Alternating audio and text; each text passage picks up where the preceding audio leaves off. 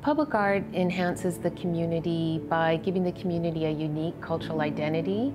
It tells local stories and it promotes a diverse cultural expression.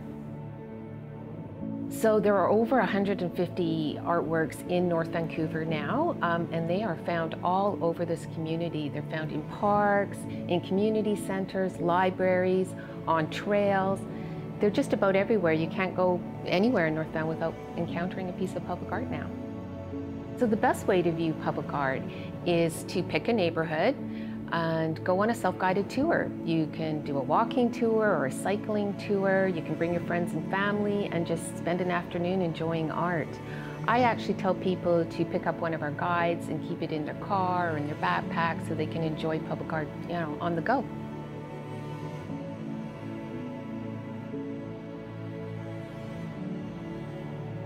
Public art provides a layer of meaning. Public art provides an opportunity for people to really explore and understand their community.